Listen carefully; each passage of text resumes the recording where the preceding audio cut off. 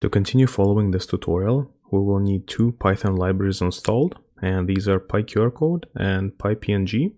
If you don't have them installed already, please open command prompt if you're using Windows and simply install them using pip, which will be just pip install PyQRCode, and then do the same thing for pip install PyPNG.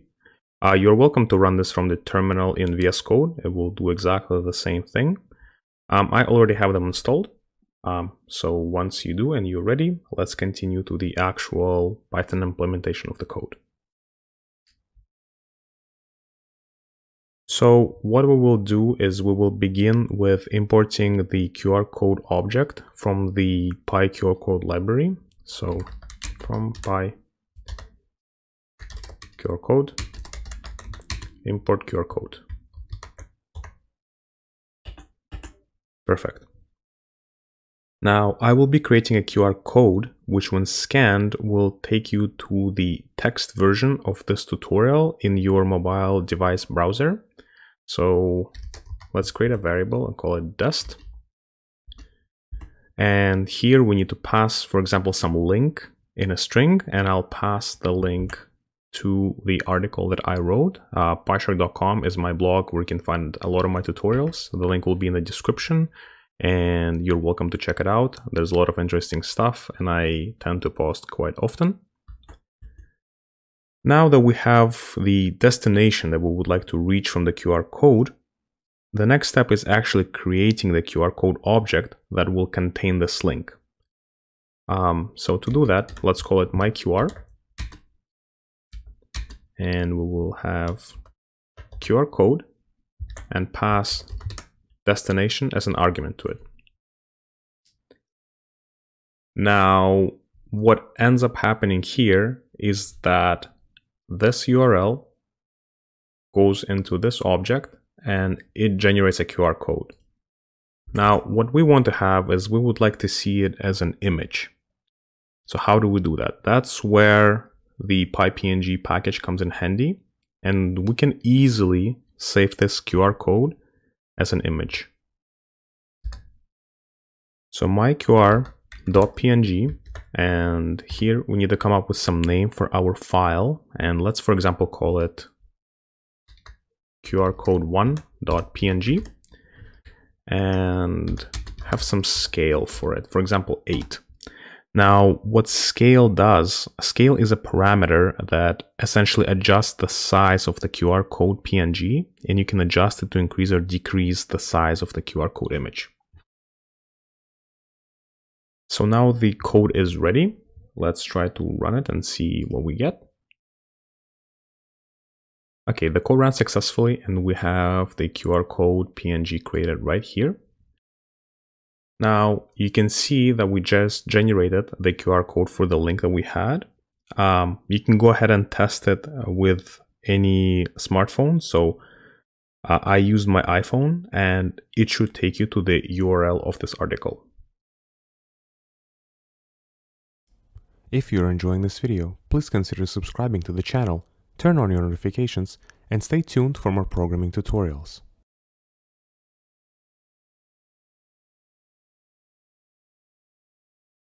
The section before showed how to create a simple QR code without any specific adjustments. In fact, the QR code has several parameters that actually just take the default values if they are not specified. However, if we want to add some customization to the QR code, it is worth discussing how and what we can adjust. So when we created our simple QR code, we simply use this line right here. In fact, there are multiple parameters that are left at default settings, which I will type out now, and then we can discuss them as well.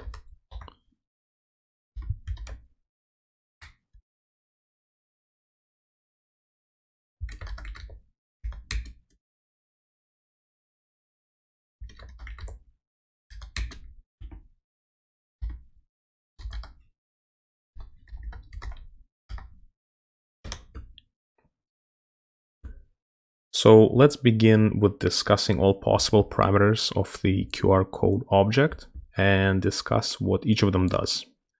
So the first one right here would obviously be our content, and in this case the destination link that we would like to reach. The second part would be the error or the error correction level of the code. By default it is set to H, which is the highest possible level. The next one would be the version, and version specifies the size and data capacity of the code. So it can take an integer value between 1 and 40, and when left unspecified, it will find the smallest possible QR code to store the data that we want, obviously knowing its size. The next one is mode, and mode actually specifies how the content, or in our case the destination link, will be encoded, and there are 4 options. There's numeric, alphanumeric, binary, and kanji. So if it is left unspecified, it will be guessed by the algorithm. And if you tested the previous code, you probably figured out that the algorithm predicted it to be a link and opened it in your Safari browser if you were testing it on your iPhone.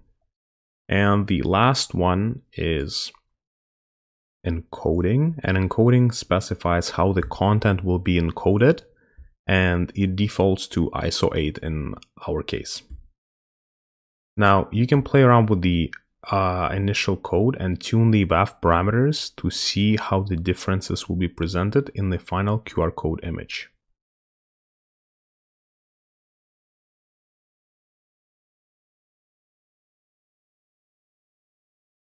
What is interesting is how adapted the smartphone algorithms are for QR code readings.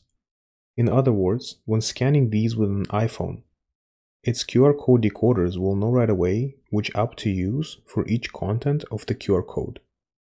To test this, let's try creating QR codes for URL, address, and phone number.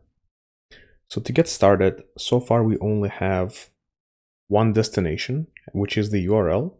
So let's replace it with a list, which now includes a URL, a physical address, and a phone number.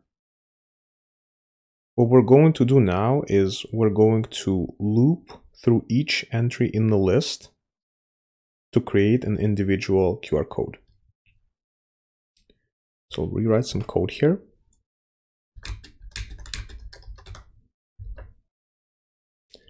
We will create a QR code for each of them and create a unique name when saving them as a PNG.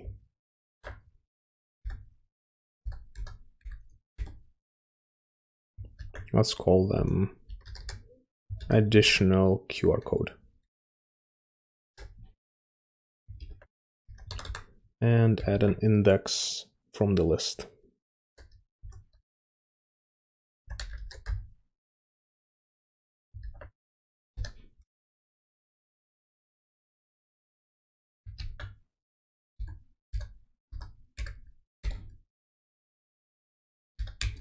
And set the scale equal to 8. Great. So what this loop does is it goes through every entry in the list, creates a unique QR code, and saves it with a name plus the index in the list.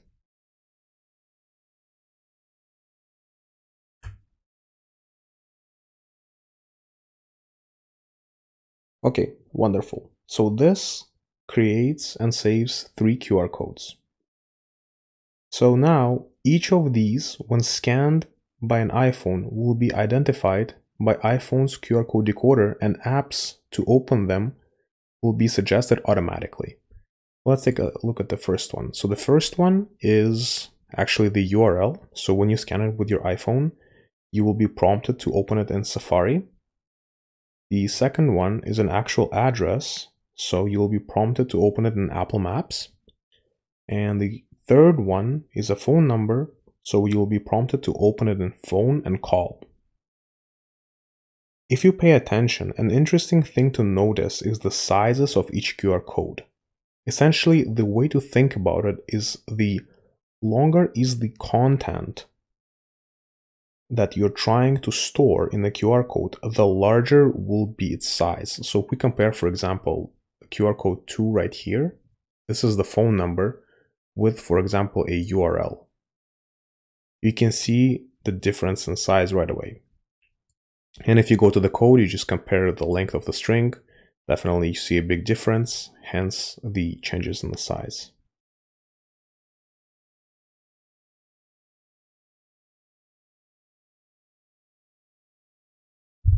To conclude everything we've talked about today is the process of creating QR codes and saving it as PNG files using Python.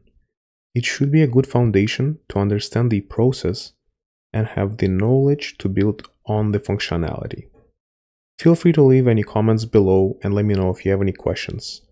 Also, subscribe to the channel to see more Python programming content.